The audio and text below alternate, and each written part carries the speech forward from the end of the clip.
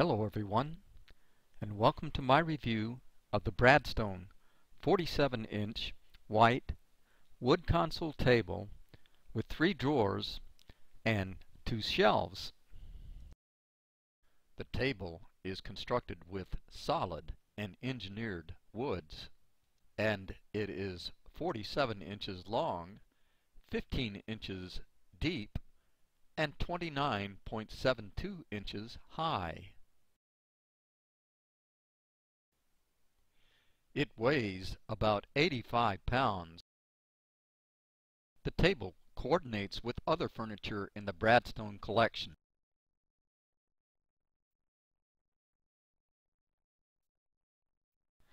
The warranty guarantees the product to be free of manufacturing defects to the original purchaser for 3 years. The use, care, and assembly guide is also available online, and a paper version is also included with the table in the shipping container. It is easy to follow and is well written. If you become unsatisfied with the table, Home Depot has a 100% happy return policy. I have accelerated the unboxing process by a factor of 3. I have also removed portions of the video that were not critical, such as removing the many layers of styrofoam.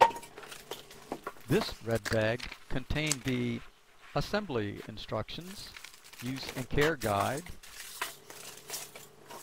and here is the big bag of hardware for the assembly.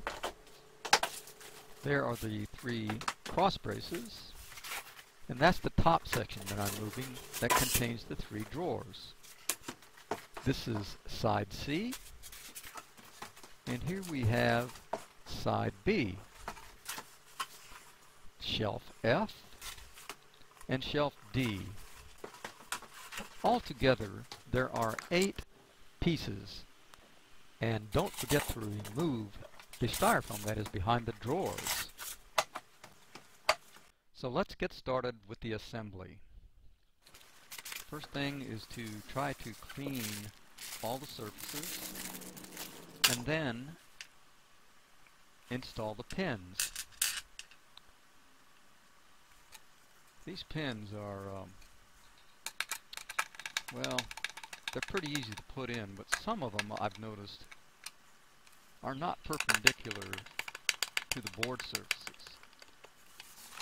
You will have to screw them in and possibly make your own adjustments by unscrewing them and reinserting them and then starting them over again. Here are the L brackets that go onto the bottom braces. You'll want to get them snug but not so tight that they won't move, because you will have to do a little bit of adjusting when you go to bolt them up to the bottom shelf. Now here's the bottom shelf. Here's the center brace. These are the long screws to attach the center brace to the shelf with. This part of mounting that brace to the shelf can be a little tricky, as the brace board itself is not completely straight. You may have to start on one end and work your way to the other.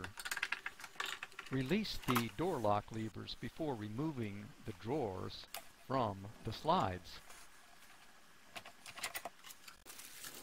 Okay, so next we install the drawer handles. Very simple thing to do.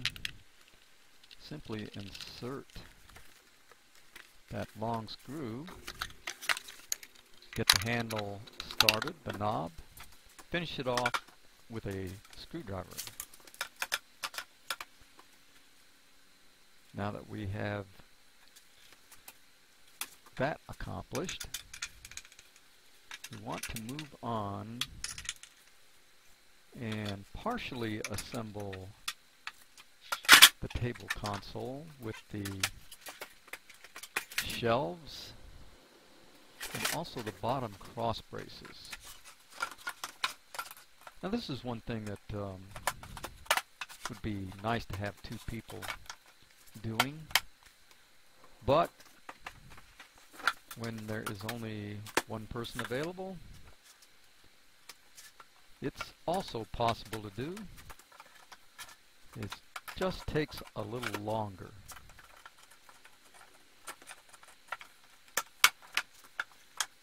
Get the drawers lined up on the pins that you previously installed into the sides. Next, you'll want to grab those bottom cross braces and do the same thing. Insert them onto the pins. Now let's get ready to bolt those sides to the top portion of the table that holds the drawers.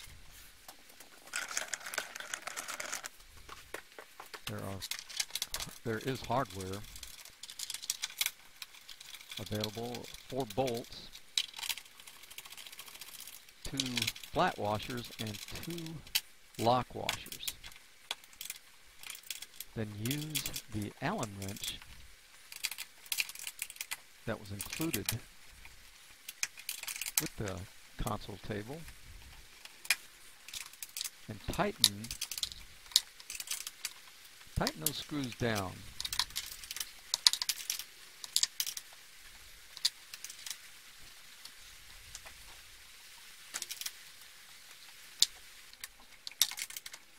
Get them snug first, and give them about another quarter to a half a turn. Alright, let's work on those bottom braces. Remember those L brackets that you installed previously? Well, that's what you're going to tighten down at this point. Once again, use the instructions, and they'll tell you exactly what bolts, washers, flat washers, and lock washers to use. You'll always want to use the flat washer on the part of the screw that is closest to the surface that you are tightening the screw down upon. And then, of course, use the lock washer above the flat washer to hopefully keep that screw tight for a long, long time. Keep it from loosening anyway.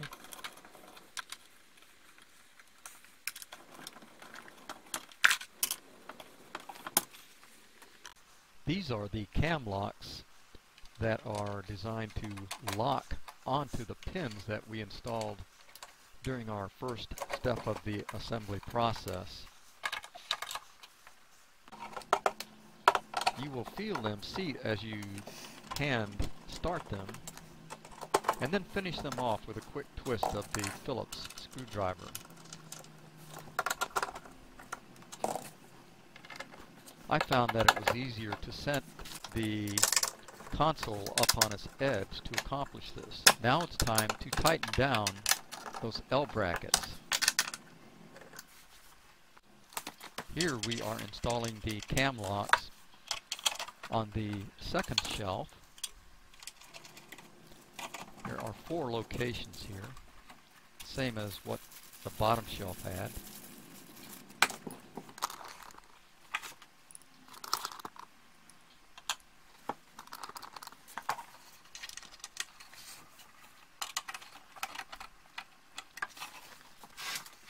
I found that for installing the drawers, pull the slides out about a quarter of the way, and then you can start them on the drawer slide assembly. There are threaded inserts on the bottom of the console legs that allow you to level the console. To protect your children, use this kit to secure the console to the wall. When assembled, the console is a tight and solid piece of furniture, although mine had a mysterious hole in one of the side supports. Other than this, I found no other glaring cosmetic defects, although the corner on that drawer probably could have been a little sharper. Although I assembled mine indoors, I would recommend that if you can, try to assemble it in an outdoor space, somewhere where all that dust from the styrofoam packaging does not float around in the atmosphere and resettle on any other furniture that you have in your room. Also, I noticed that there was an odor, probably coming from all of that MDF paneling and freshly applied paint. However, this should dissipate over time. This concludes my review for the Bradstone 47-inch wood console table with drawers. Thank you for watching, and I hope you found this review helpful.